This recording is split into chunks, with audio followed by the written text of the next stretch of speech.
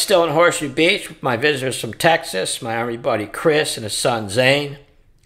Horseshoe Beach is surrounded by marsh grasses to both the north and the south, which provide prime habitat for large redfish.